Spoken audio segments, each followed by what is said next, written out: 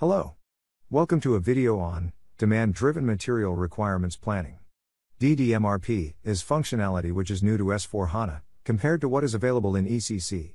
More information about the theory around DDMRP can be found with the Demand-Driven Institute. This video presents a high-level and generic overview of a specific SAP functionality.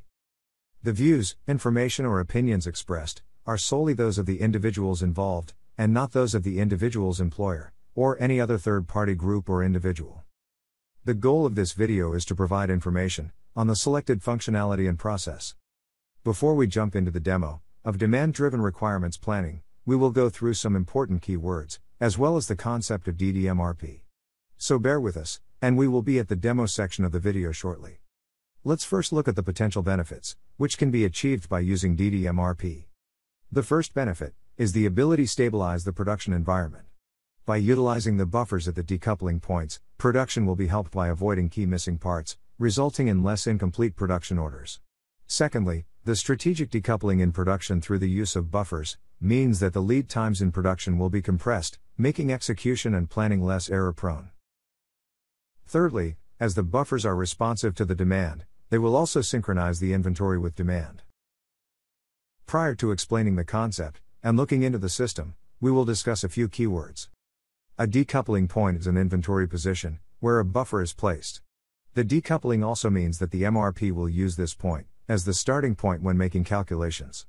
The criteria which is used to determine where a decoupling point should be located are ABC, which is the value of the material; XYZ, which is the volatility of the material; EFG, which is the lead time of the material; PQR, which is the frequency of usage in bill of materials for the material. Decoupled lead time is specific to DDMRP. It is constructed to absorb variability and compress lead times. This is done by calculating an intermediate lead time in the DDMRP setup, which is the DLT, or decoupled lead time. Traditional MRP calculation uses what is known as the cumulative lead time, which is manufacturing lead time plus the longest procurement lead time. Qualified demand is important for DDMRP. It is all sales requirements which are due today or in the past. It also considers future order spikes, based on sales requirements. Forecasts are not considered qualified demand. A decoupled explosion means the ability to stop an MRP explosion at a decoupling point, or if you prefer to call it, a buffer position. The stopped explosion means that the planning to resupply the buffer position will restart only when there is an actual qualified demand. DDMRP introduced a net flow concept in order to manage supply orders. The net flow equation is using the following information. Available stock, add stock already ordered through supply channels, subtract qualified sales order demand, which equals the net flow position. Each decoupling point is an inventory buffer, which only acts on qualified demand. It has 3 status levels: green, yellow, red. The planning and execution is based on maintaining the integrity of the decoupling points. The strategic inventory buffers are sized relative to the ADU, which is short for average daily demand. It is monitored and dynamically adjusted when there are changes to actual demand. Material requirements planning, also known as MRP, has been around for a long time. In the 1950s, computers started to be able to make rapid and complex calculations, and when we reached the 1960s, MRP received its name and fame.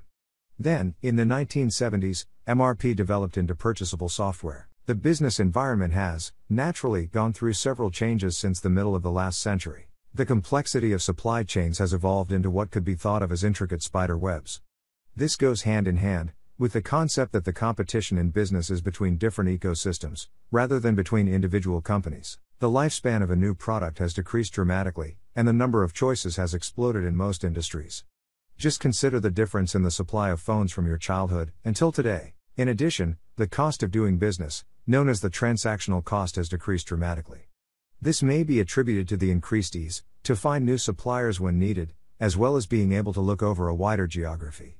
This is true for customers and companies alike. This all means that the requirement to be able to stay in business has changed, and it is likely that business supply chains will continue to increase in complexity going forward. This gives a few challenges. As customers more easily can change suppliers, delivery times are decreasing, which means shorter sales order visibility horizon. As the products grow increasingly complex, and the supply chains grow larger, both in number of participants and geography, the end-to-end lead times grow longer. The variation of products makes demand less predictable. And as a popular saying goes, no chain is stronger than its weakest link. It must also mean that the more links there is in the supply chain, the higher the likelihood of a disruption. This situation poses a conundrum for planners where there is often too little stock of the products needed, too much stock of the products not needed. Overall, there is too much stock and still it is not possible to fulfill the customer wishes on time and in full. To combat this problem, demand-driven MRP was invented. DDMRP emphasizes visibility and variability reduction in the supply chain. Beside using concepts from Lean, Theory of Constraints and Six Sigma, it also comes with a set of innovations. We have gone through them in the keyword section. Decoupled lead time through the usage of decoupling points, also known as buffer positioning. These points allow planning and execution to be compressed, with decoupled lead times to provide more realistic timing indications for the protection of stock availability. Net flow equation, applied daily using three elements: what is available, what is on the way, what is truly required, also known as qualified demand or sales requirements. Decoupled explosion is the ability to restart an explosion at a decoupling point, using the net flow equation. Planning emphasis is on buffer status, both from planning and execution, to focus limited time and resources to maintain the integrity of the decoupling points. Now you may ask, what is the difference between MRP and DDMRP? On a high level, although there are different options, conventional MRP on finished goods level, typically plan based on forecast. This is a major difference to DDMRP, which base its planning solely on what is known as qualified demand. Qualified demand, as we recall from the keywords section, means actual sales requirements. MRP uses the cumulative lead time for all levels of the bill of material. Depending on the number of levels of the BOM, this will mean making calculations far into the future. With DDMRP, the lead time used is the decoupled lead time. This is a given, as the buffers will maintain their integrity against system shocks, and hence the need to gaze far into the future is less than with conventional MRP. The tightly coupled process of conventional MRP is suggested by the fact that it runs all levels of a BOM, adding up to a cumulative lead time. All different levels are planned together. For DDMRP, the demand signal doesn't go past the decoupling points, hence the buffers prevent the bullwhip to amplify further down the supply chain. When should I use which? When should I use DDMRP and when should I use MRP? If we again spend some time with the bill of material, what do we see? We see that, depending on the characteristic of a given part number, we use either the buffer planning of DDMRP or conventional MRP. This should clarify the main point: they are complementary and not exclusive. Even when you run DDMRP, your conventional MRP types will still be valid. What are the characteristics for a part number to be planned through DDMRP? Generally, the part number is difficult to forecast. The worse the forecast accuracy is, the more likely the part number is a good candidate for planning through DDMRP. Second, the longer the lead time at a buffer position, the better the saving from the lead time compression achieved through the decoupling points. We will now go through what we soon will be looking at in the system. First, we will have one part number, which represents the finished good. Secondly, we will have two subassemblies. Thirdly, we will have three raw materials, or components. The finished good is an electronic bike. It consists of two subassemblies. There is a gear assembly, and there is the painted frame. The gear assembly requires a blank gear and an axle. The painted frame requires a central frame to be produced. Strategic decoupling points has been proposed in three places, by the DDMRP. The decoupling points are set on the actual finished product, the electronic bike. A second decoupling point has been decided at the gear assembly. It has also been decided that the central frame will be buffered. The decoupled lead time which you see, the DLT, is based on the longest lead time of the components used plus the manufacturing lead time. To give an example, you can see that the lead time to make the gear assembly is 8 days. This is recorded under lead time. The gear assembly has two components. The blank gear has a procurement lead time of 6 days, the axle has a lead time of 3 days. As we are using the longest component lead time, this means that the component lead time is 6 days in this case. This means that the DLT, or decoupled lead time, is 14 days. 8 for the manufacturing lead time in the gear assembly, plus 6 for the procurement lead time for the blank gear. Finally, we will look at the formulas which are used in DDMRP. They are quite straightforward and easy to understand. When calculating the buffer size of a decoupling point, we start by calculating the yellow zone. This is done by multiplying the average daily use with the decoupled lead time. The second calculation is the red base. This is achieved by multiplying the result of the yellow zone with a decided lead time factor. To complete the calculation for the red zone, the red base is multiplied with the demand variability factor. The green zone is finally calculated, considering also the minimum order quantity if required. You now see the situation in the same way as a planner would. If a part number is in the green zone, then no additional action is typically needed to be performed. The middle layer, the yellow, signifies a warning that action needs to be taken. The red zone indicates that action required is imminent. As we are now starting the demonstration part of the video, we will first look at how the system proposes where the decoupling points should be placed. This is done in the tile buffer positioning. You have plenty of filtering possibilities to ensure that you review only the data you wish to see. We select the product number of our bike, the bike which we went through previously in the scenario description. We can see the different classifications, according to the criteria we went through in the keyword section. We can also see that our bike is buffered. From the screen it is also possible to calculate the decoupled lead time, as well as choose to buffer or unbuffer a product. The buffer analysis shows the relevant data, such as product type, individual lead time for the product, how the material is planned, in this case according to DDMRP, as well as the buffer profile, make, long lead time, low variability. From the buffer analysis we can expand the bill of material. That way the person responsible for the material planning has a complete overview of product structure, and how each single subassembly and component is planned. The planner can also see which materials are planned by DDMRP, and which components lie on the longest path. There is also a graphical representation on the bill of material, with the possibility of seeing for example variability variations or how the decoupled lead time was derived.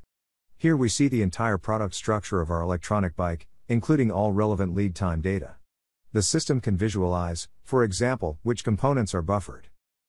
Next we look at the buffer levels for the parts, which are being planned with DDMRP.